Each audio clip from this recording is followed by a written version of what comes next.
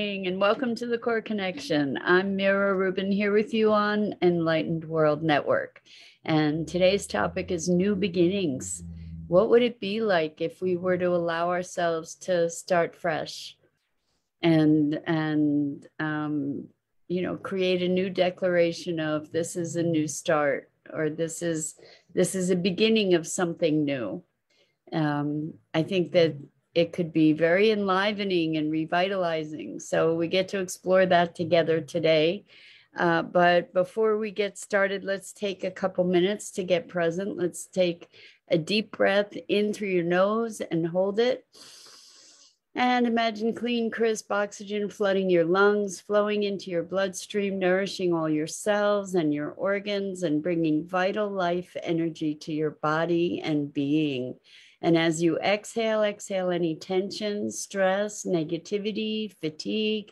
And now let's take another deep breath in through your nose and hold it. This time, imagine brilliant, bright light lighting you up from the inside out, illuminating, electrifying, and energizing all your cells, your molecules, your electrons, creating this brilliant beam of light from your heart out into the world. And as you exhale any remaining tension, stress, negativity, fatigue. And now let's press our palms together, rub your hands together vigorously.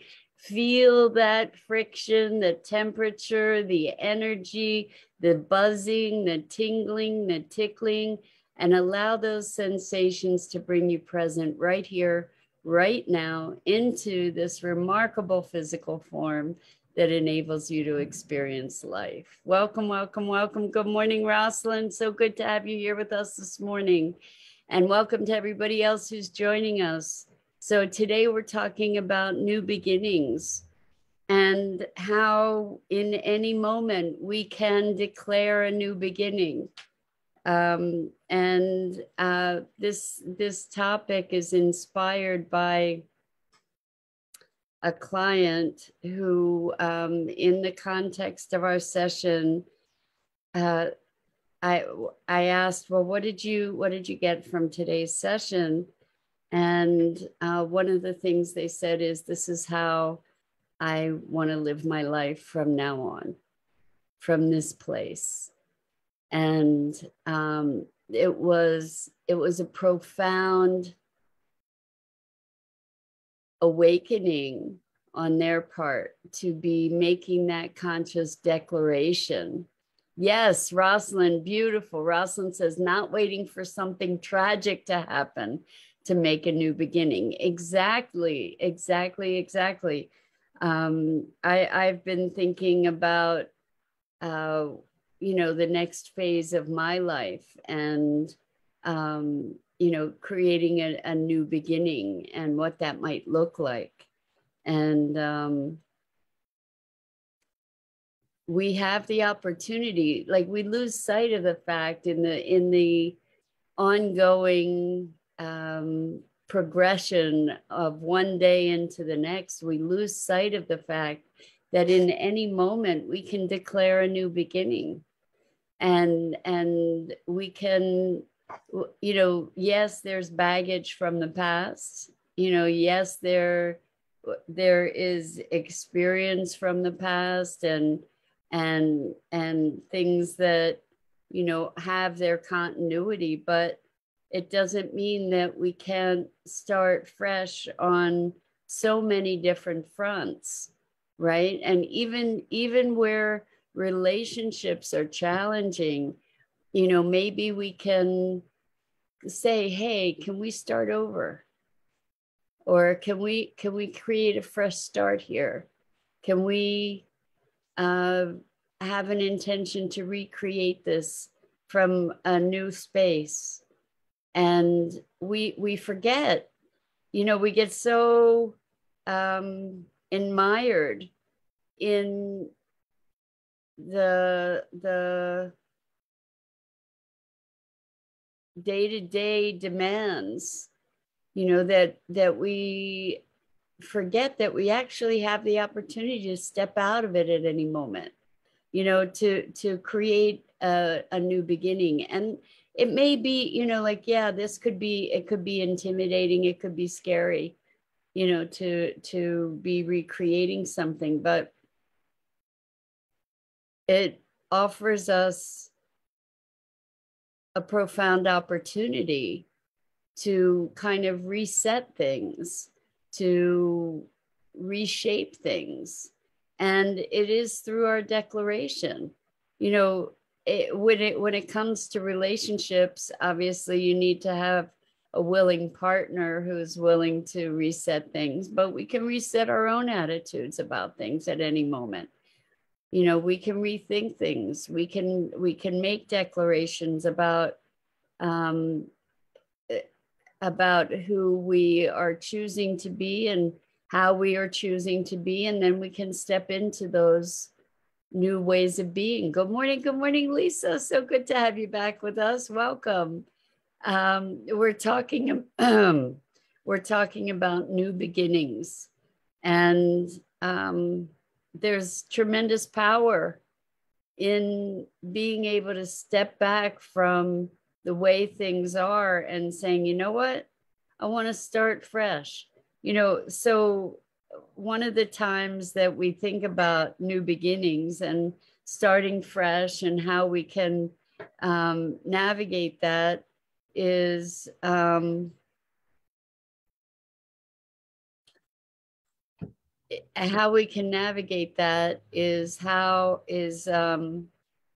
I'm sorry, somebody just texted something, totally derailed me, and I have to share it with you. This is really, really interesting. So a deep friend of mine, a dear, dear friend of mine.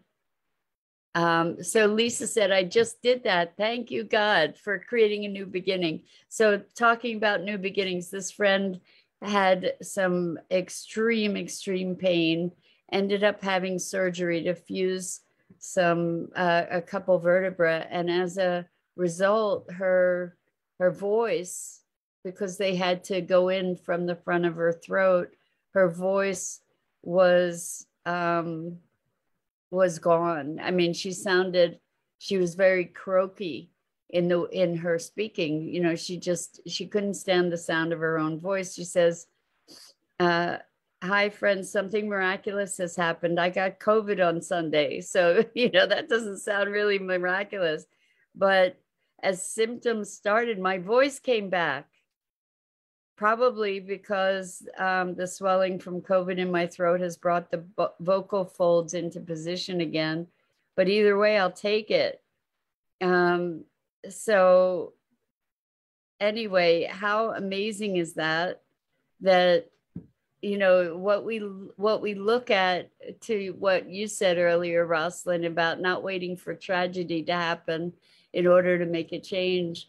How often we look at something and think it's tragic, and then we get this unexpected gift, like having your voice come back when you get COVID. That's wild, right? Wild. Anyway, new beginnings.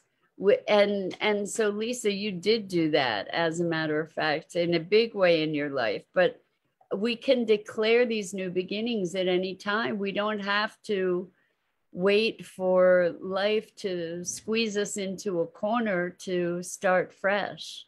We don't have to necessarily have a disaster happen in order to start over. And so in thinking about what new life might look like, and Lisa says, I started a new job too. You just sort of turned everything upside down. And I'm wondering, are you feeling a new vitality from that, Lisa?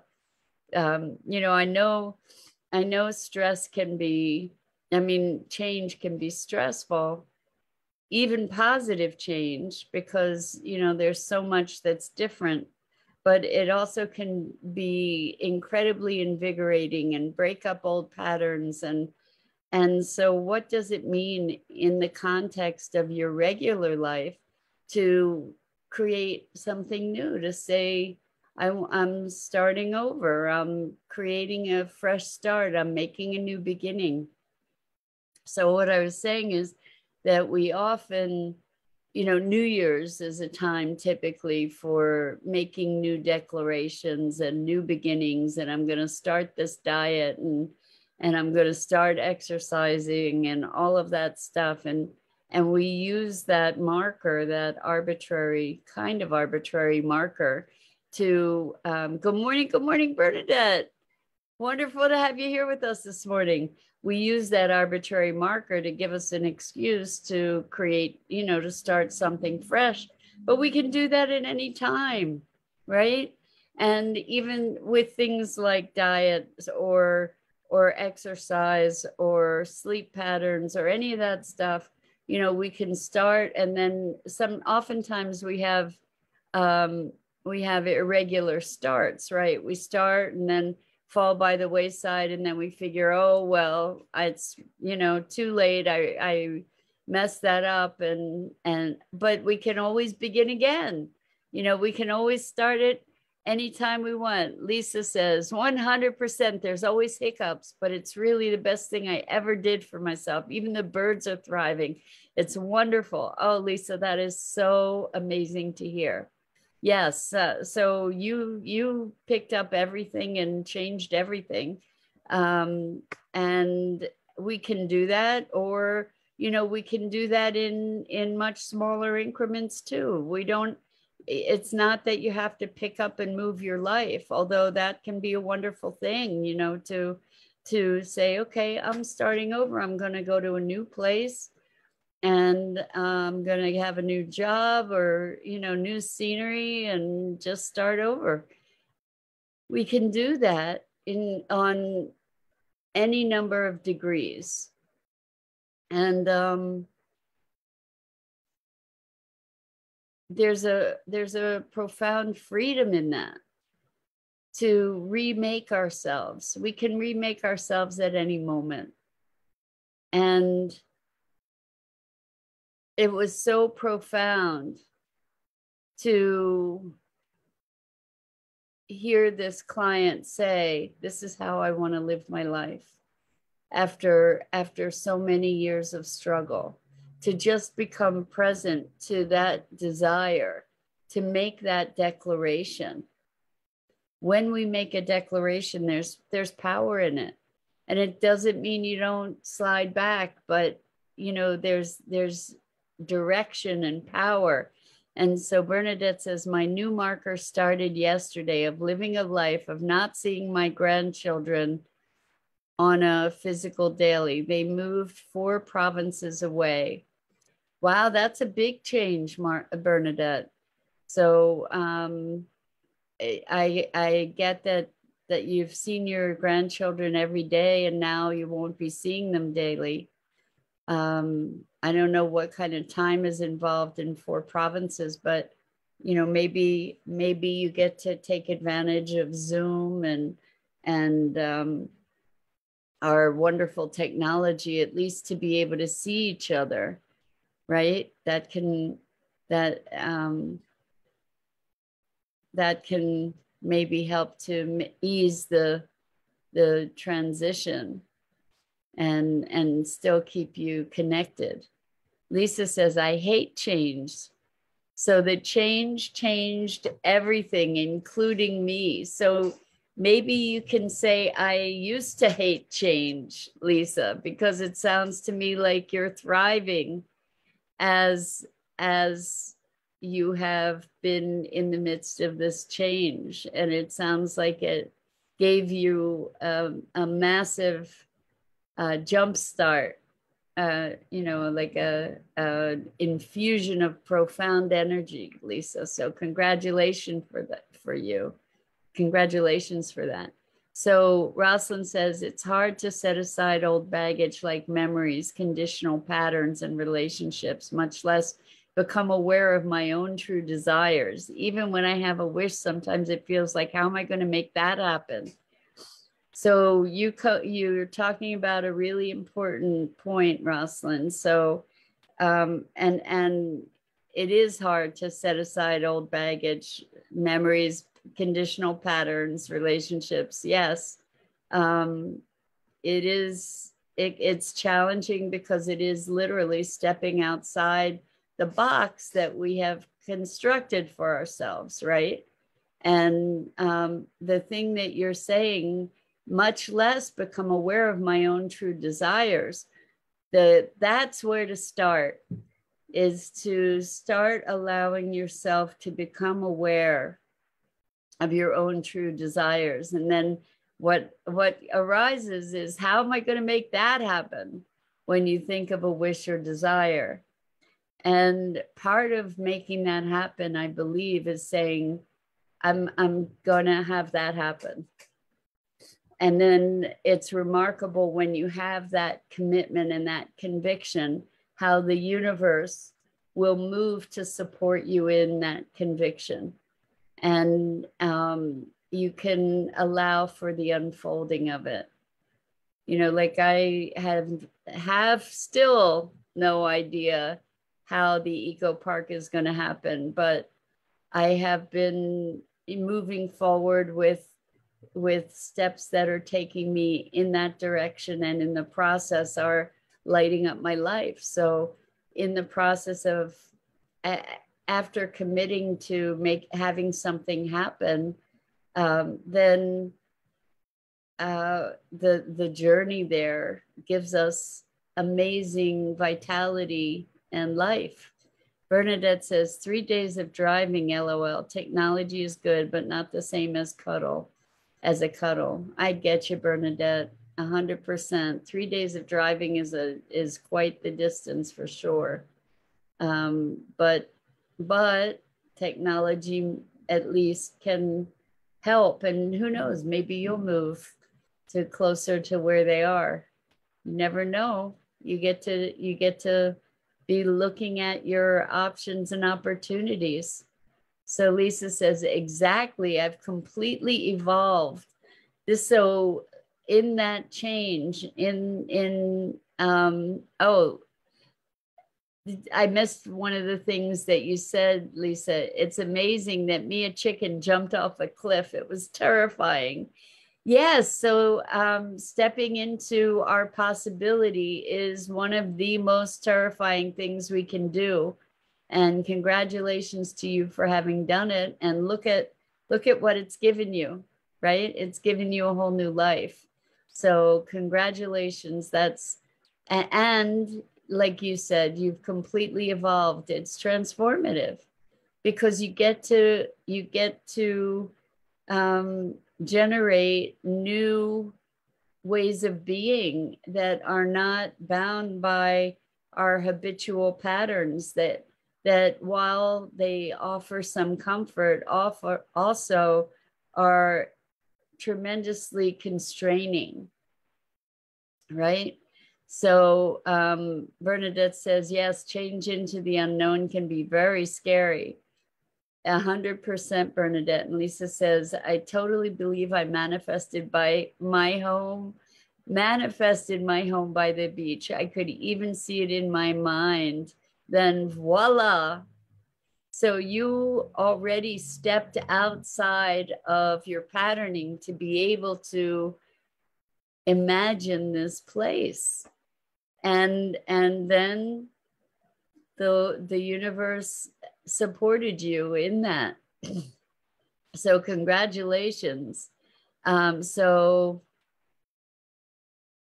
Bernadette says, opportunity of getting my daughter and her family to jump into the unknown is in the works. Beautiful, Bernadette. That's very, very, very exciting for you.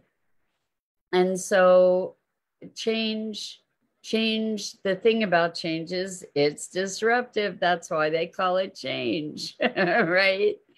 And we get so admired and enmeshed in our habits and patterns that change is well, we can declare it. That's how it starts, you know, and sometimes it starts in spite of us, but we also can declare it. We also can embrace it. We can generate it. And back to what you said, Rosalind, is we don't have to generate it out of tragedy, right? We can generate change out of inspiration, and that's where we can create new beginnings at any moment. We don't have to wait for something outside of us to make that change happen. We can embrace a new beginning at any time. So Lisa says, replying to Bernadette, my grandson lives in Georgia. I never get to see him. Well, who knows? Who knows what the future may hold, Lisa? Maybe that's something that we can manifest also, is just envisioning that beautiful relationship. And, like we can change our attitude toward the things that, well, here we go with the wisdom prayer, right? God, or the serenity prayer. God, grant me the serenity to accept those things I cannot change, courage to change those things I can, and wisdom to know the difference. So we get to bring courage into ourselves to change those things that we can change, and for that we want to change for the better, that we want to change to move toward and greater and aliveness. So Lisa says, change is necessary. I repeat, change the things you can accept. Change the things you can. There we go. Change the things you can, accept the things you can't. Exactly. Change is life. Life is not stagnant, right? But we can keep ourselves vital and alive by initiating change. We can become very complacent and comfortable just living our day-to-day routine. And is that living? I guess that's a question. So Bernadette says, I'm the type of person that welcomes the majority of change, but having family close is my heartbeat. Well, so hopefully you will find a way to be able to nourish that heartbeat, Bernadette. And Lisa says, I'm working on it. So accepting the things I cannot change and changing those things I can and choose to. Rosalind says, where does our attention go towards today? Look at what's important and what isn't. From that place, having faith, it will start to flow. A really good point, Rosalind. So many of us focus our attention on things that are unimportant, and because I think part of that is because we're living in a world where there's so much change, where there's so much going on that we can't necessarily, or we don't, we can't control. There's stuff going on that we get to navigate that is beyond our control, right? And so we put, oftentimes as an escape, we put our attention on little stuff that really isn't that important, that we can affect, that we can make a difference with. And it's a deflection of our attention. And there's some comfort in the predictability of, or the ability to control these little things.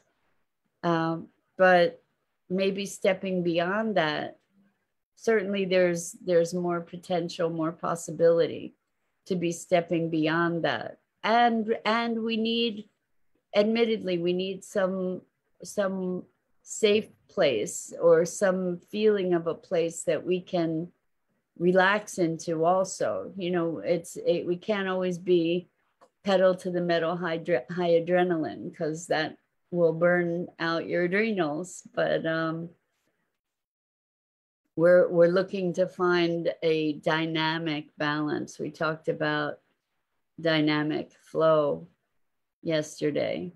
So Lisa says, thank goodness for FaceTime. Exactly. That's where we get to connect. Some of my closest relationships are with people that I've only met virtually. How weird is that, right? But in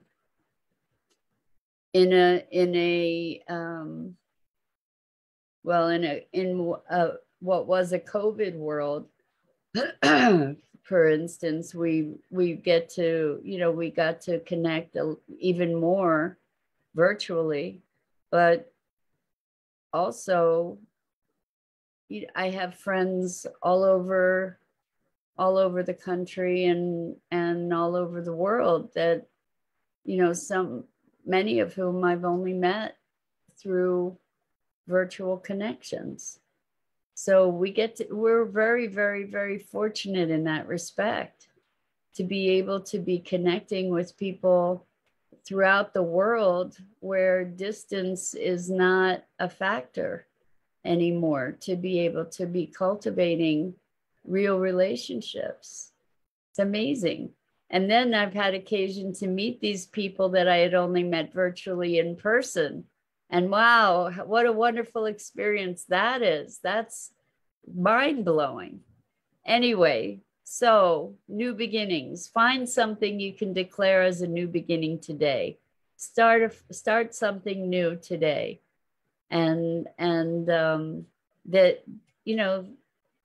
or anew today, that enlivens and invigorates you. That's the invitation. So that's it for this morning. I'm Mira Rubin. This is the Core Connection. I go live here each weekday morning on the Enlightened World Network Facebook page and YouTube channel at 9 a.m. Eastern. Lisa says, I made so many wonderful friends online. It's so cool when you meet them face to face. It really is. It really is amazing. It's a miracle of our modern age. So anyway, you guys, thank you for engaging in these conversations and for enriching my life and the lives of everyone who's sharing. And it is such a gift to be with you guys. So much love. Until next time. And I hope to see you again here really, really soon.